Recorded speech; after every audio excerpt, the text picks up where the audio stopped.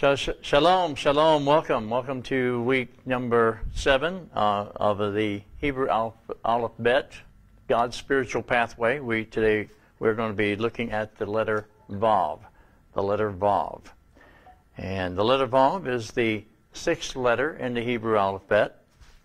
And if you were to look at it in the book, this is the way that the Vav would appear in the Hebrew scroll, or the book form if you were looking at a book. And I've written the letter Vav up here on the board, right here. It's basically just almost just a straight line. It's just a straight line. And Vav is the number 6. It is the numerical 6, or the number 6. So if you were going to write the number 6 in Hebrew, you would write the letter Vav, and that would stand for the number 6. If you're going to have a list of things and you're going to number them 1, 2, 3, 4, 5, 6, the 6th one would be the letter Vav. So the picture of the letter Vav is the tent peg. It's a tent peg. In the Bible, you might see it called a nail. And a nail or tent peg is the letter Vav. And so it's also hook. It's also the word for hook. Hook is also a word that is Vav. And Vav, when it's connected as a prefix to a word, it is the conjunction and. It connects words together. So Vav at the beginning of most the words, most of the time, majority of the time, it's going to be the word and. So they're going to take a 2 or 3 letter root, and they add a prefix Vav to it, and that means and. So if I was going to say Esau and Jacob, I would say Esav, which is Hebrew for Esau, Esav, Yaakov. Is the Vav, Yaakov is Jacob. Esav Yaakov, Esau and Jacob. Esau Yaakov. All right. So the if you hear a vi in Hebrew, then you're probably looking at the letter, the word and. There are 3 ways to spell the letter out if you wanted to spell it. The first way is 2 Vavs together. So that would be Vav. And if you look at that, it's number 6. So you got 6 and 6 is 12, and the Jewish people see that as the 12 tribes of Israel. So Vav represents the 12 tribes of Israel, and also represent the 12 apostles of the Lamb then that way. But look at this way. You have Vav, Yud Vav is another way of spelling it. Vav is Vav, Yud Vav. And when you total that up, Yud is 10, and the 2 Vavs are 6 each, and that means 22. There are 22 letters in the Hebrew alphabet. So they equate Vav with the Hebrew alphabet, all 22 letters of Hebrew alphabet. Now I'm going to make a point about that in just a few moments. But then we have also the word, the Vav spelled this way, Vav, Aleph, Vav, and that has a numerical value of 15. 6 plus 1 plus 6 is 13, and that equates to Echad.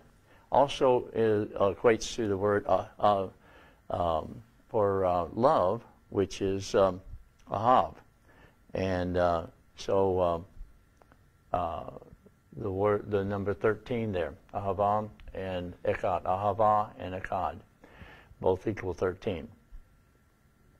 So Vav is what we call the upright man, because Vav is the number 6, which is the number of man, because man was created on the 6th day. The 6th day, God created man. And so man becomes connected with the number 6. So it's the upright man. So the first Adam, the first man, was created upright. Now we know that he sinned, so he lost his upright stance. And we're going to talk about the second Adam, who is the upright man, the last Adam, who has come, and that's Yeshua HaMashiach, Jesus Christ. He is come to be the upright man for us, and he has restored back to us the things that we've lost. But when Adam was created, he was created as the upright man. So Vav is the upright man. Upright man. When Yeshua came, he came in a body of a man, and he became this last Adam. He became the upright man again. When we read the Hebrew in Genesis 1:1, the Vav appears the first time in this verse, and it appears as the 22nd letter in that verse. So if you were to look at the Hebrew in Genesis 1:1, Bereshit bara Elohim et hashemayim ve'et haaretz, and that ve'et in the sixth, it's actually the sixth word in that 7-letter Hebrew phrase. So in the sixth word, it's the 22nd letter in the sixth word, and it's the letter Vav, which is the number 6. So we have the upright man in the 6th letter position that is connected to the word et, which is Aleph Tav, which is a non-translatable word in Hebrew. It's the only word in Hebrew that's not translated in the entire Bible. It has no translation to it. Yeshua said to John on the Isle of Patmos, he said, I am the Alpha and the Omega. We read that in the King James, or in most translations they translate it as Alpha and Omega. But in actuality, he would have been saying in Hebrew to John, because they were both Hebrew speakers, he would have been saying, I am the Aleph and the Tav. I am the Aleph Tav that is connected to the Vav in the 6th letter of the first sentence in the Hebrew Bible. And so not only is he the Vav that's connected to the Aleph Tav, he's the upright man, but he is also the Aleph Tav. So right here, with that Vav Aleph Tav connection, we see the heavenly part of of God the Son through the Aleph Tav, but we also see God as man through the Vav, and that's it's interesting because that's the first appearance of this upright Vav in the Hebrew Bible. So the first appearance of Yeshua is as the 22nd letter that's connected to the Aleph Tav. So you have a God-man connected right there in that. But it's also the 22nd letter, and the 22nd letter speaks to us of the 22 letters of the alphabet, which all Hebrew words are created out of the 22 letters of the Hebrew alphabet. In John 1, verse 1, it says, in the beginning was the Word, and the Word was God. Well, words are created out of letters, and there it is. In the beginning was the Vav. It was the entire alphabet right there in the 22nd position, 22nd letter of the verse in Genesis 1:1. Phenomenal thing right there in Genesis 1:1, speaking to us about Yeshua HaMashiach, Jesus Christ. All right, so we have the 22nd letter. The first Adam was born on Yom Vav, which was day 6. Yom Vav is how we would say day 6, Yom Vav. And the Vav is that which connects. It's a tent peg. It's one that puts a nail in. Isn't it interesting that the upright man is connected to the nail which is on the cross? Amazing. There on the cross, there were nails driven into his hand. By the way, there were 3 nails. You have a nail for the left hand. You have a nail for the right hand. The feet were actually put together, and the nail was driven through the feet of Yeshua. And so you have 3 nails: God the Father, God the Son, God the Holy Spirit. All 3 are the upright man, and they are there in the body of Yeshua. Right there, all 3 nails in the body of Yeshua, signifying that Yeshua is one with the Father. He's one with himself, and he's one with the Holy Spirit. He is one, all 3 in one. Very interesting. I mean, you may have not ever seen that before with the 3 nails, but because there are 3 valves that were driven into his body. All right. But the valve connects and involves with others. And that's what man does. He connects and involves himself with others. No man is an island. We all love to have our friends and our relatives. We love connections with people. We like to connect. But the upright man wants to connect and be involved with us. And who is that upright man? Yeshua HaMashiach, Jesus Christ. He wants to connect and be involved with us. Why? Because he is an upright man. He is the Vav. He wants to connect. He wants to be part of our lives. And I hope you have made that connection with him. Vav also connects the upper and the lower. In Genesis 1:1 that we just talked about, it appears between two other words, Hashemayim and Haharetz. Hashemayim is the heavens, and Haharetz is the earth. And the Vav is right there in the middle of that, connecting heaven and earth. Who is it that connects heaven and earth? Yeshua. He is the one that has connected heaven and earth. How did he do that? He did that when he was hanging upon the cross, nailed with the Vavs in his hands and his feet. He was connecting him. He made the connection between. He is the mediator between heaven and earth. He is the mediator between God and man. And so he is the ladder that is connecting heaven and earth. He told Nathaniel, he said, Nathaniel, because I said you were under the big tree, you believe me? He said, you're going to see greater things than that, because you're going to see angels ascending and descending upon the Son of Man. And by that, he was identifying himself as the ladder that Jacob, had seen in Genesis when he was there at Bethel running away from his brother Esau. And so when he was running away from Esau, he was stopped there at Bethel, and he saw that ladder that had angels descending and ascending upon the earth. And Yeshua is saying, I am Jacob's ladder. I am the Vav. I am that ladder that connects. And so we have that right there. The 6th month in the Hebrew calendar, the 6th month of the Hebrew calendar, is the month of Elul.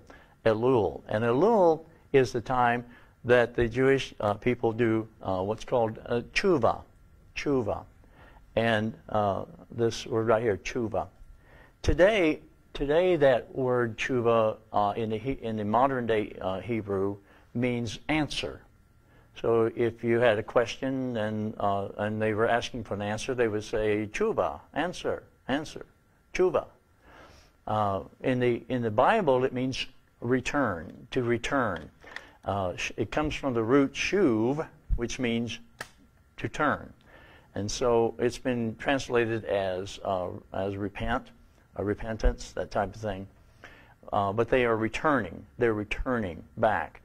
And so this 6 months of Elul is about this time of tshuva, of returning back, of answering. Of answering what? Well, God's love is the question. And tshuva, repentance, is the answer. That's the answer. So when you experience God's love in your life, then it makes you want to respond with an answer to that, and that answer to God's love is tshuva. Have you ever felt the love of God so rich and so pure and so great upon you? What is your answer to that love? Your answer, the only answer that we have to the love of God, because we cannot, the love that we have is the love of God that's been shed apart in our hearts. We don't have love that is ours. God has given us that love. But what we can give back to Him is our repentance, our tshuva, our returning back to Him, a returning back to Him, a turning away from the world and a turning back to Him. And so the more that we turn toward Him, and I don't care how long you've been living for the Lord, I don't care how many degrees you have behind your name, you still need a time of returning. There should be a daily turning to the Lord. There's always a time, there's always something that we can deal with that we can get a little closer to Him, a little more deeper into Him, a little more face to face with Him than we have before. There's always more to have with God. And so tshuva is not just repentance, it's a turning. It's a coming closer to Him. And so that's our answer to His love, is coming closer to Him. The closer that we get to Him, the more that we are answering His love back to Him. We're bringing that love back to Him. All right, so let's look at the number 6. The number 6 as a number, and how that would revolve around it. 6 is interesting because we have 6 days and then the Sabbath. So literally, if you think about it, the 6 days revolve around a center, which is the Sabbath. So the Sabbath becomes the center of the week. The week. So everything, all 6 days then, are centered around this Sabbath rest. So when we have a Sabbath, a day of rest, then that prepares us then for the other days, because the other days get strength and vitality from that center part of the Sabbath. The other thing about the number 6 is there are 6 directions. For instance, we have up, we have down, we have right, we have left, we have forward, and we have backward. 6 directions. And what is in the center of those 6 directions? Man. Man is in the center of those 6 directions. And who is man? Again, it's the Vav. And that Vav is the upright man. I'm not talking about the fallen man. I'm talking about the upright man, Yeshua. And if you're going to get directions, if you're going to get directions for your upward movement, if you're going to get directions for your feet, your downward movement, if you're going to get directions to the right or to the left, or if you're going to get directions to go forward or even to retreat and go backwards, then that direction comes from the upright man who is in the center of those 6 directions. Very interesting. All right. So then there are 6 names. Well, this is interesting. There are 6 names for man in the Bible. In Genesis 2, verse 7, he's called Adam. Adam. So Adam, Adam, as you might say it now, but in Hebrew it's Adam. In Zechariah 6, verse 12, it's Ish. Ish. Ish is the name for man. Then in Psalms 103, verse 15, Psalms 133, verse 15, Enosh. Enosh. Enosh is man. Jeremiah 17, verse 6, Gever. Gever is man. Gever. Matthew 4:4, now we're going into the Greek over here. In Matthew 4:4, Anthropos. Anthropos, where we get our word anthropology from. Anthropos is the word for man. Then in Matthew 7:24, you have Aner. Aner. And Aner is man in Greek. Aner. So you have Adam, Ish, Enosh, Gever, Anthropos, and Aner. 6 names for man in the Bible. And that's the only 6 names that are in the Bible for man. So 6 and man are connected.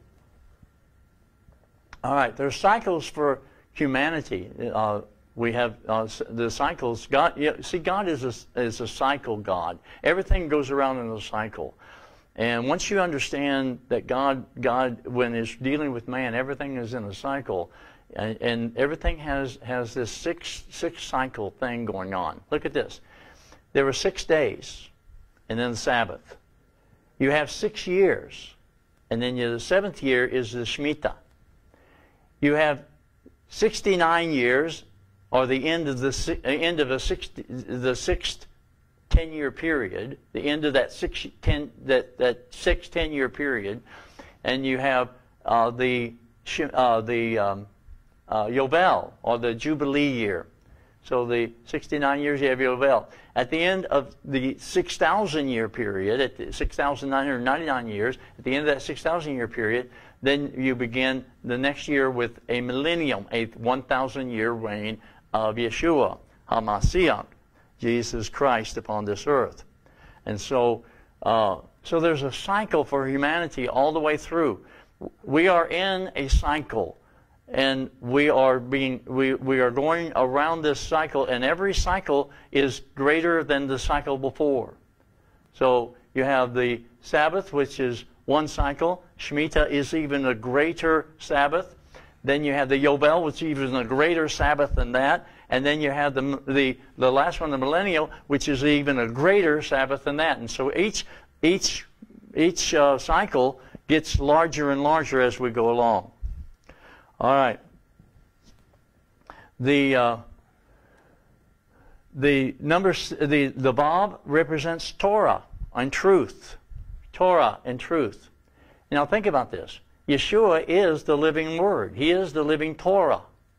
And so He's the living Torah, so it's obvious then that it would also represent the Torah. And so because the Vav is a straight line, and the Torah puts a straight line for us to follow. Jesus said, narrow, wide is the path, right, to destruction, right, but narrow is the way to eternal life. There is a narrow path that if we walk, we can go in, so that's Torah. But and that straight line also represents truth, because truth is a straight line. There's no broadness with truth. Truth isn't just a broad concept. No, truth is truth. Truth is very narrow. Truth is what it is. It's black or white. And so if it's not truth, then it's error. If it's not truth, it's falsehood. So it's a very narrow straight line. Watch this. If I take every number between 1 and 6 and add them together, 1 plus 2 plus 3 plus 4 plus 5 plus 6, that equals 21. 6 and 5 is 11.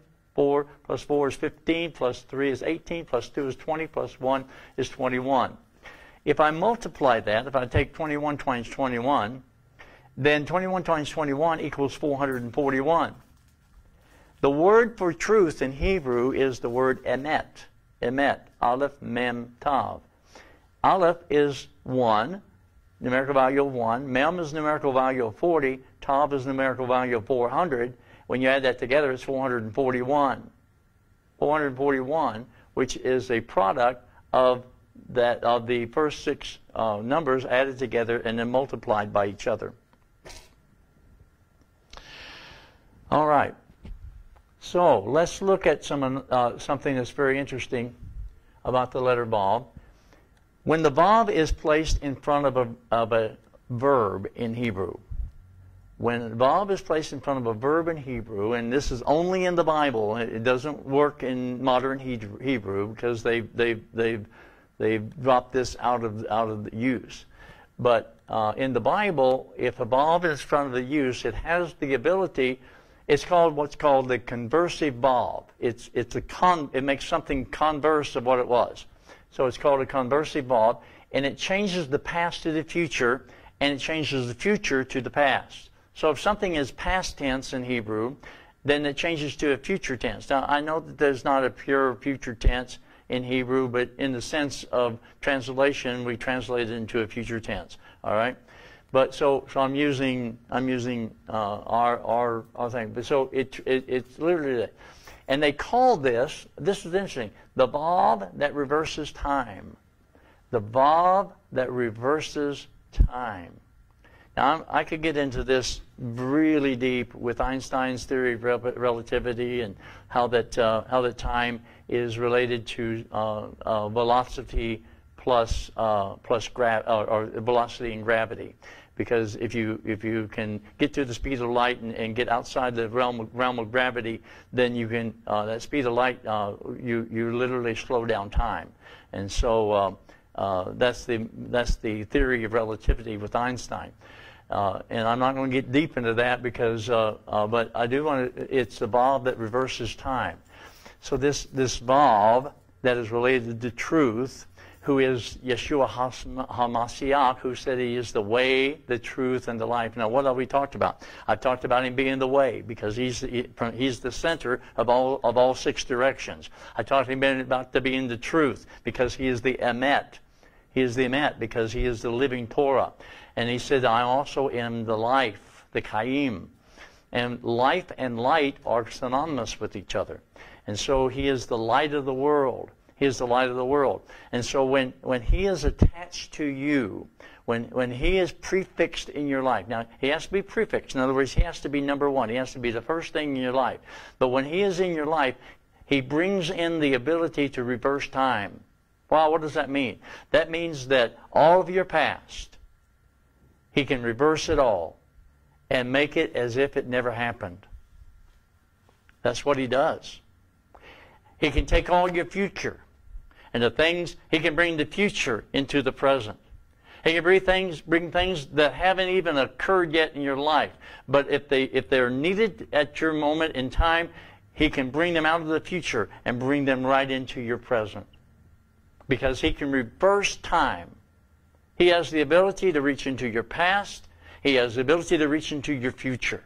He has the ability to reach and bring things that have not yet occurred for you, that you're not even ready for. And he can bring them into your future and bring it into today. He can take your past and he can change your past. And he can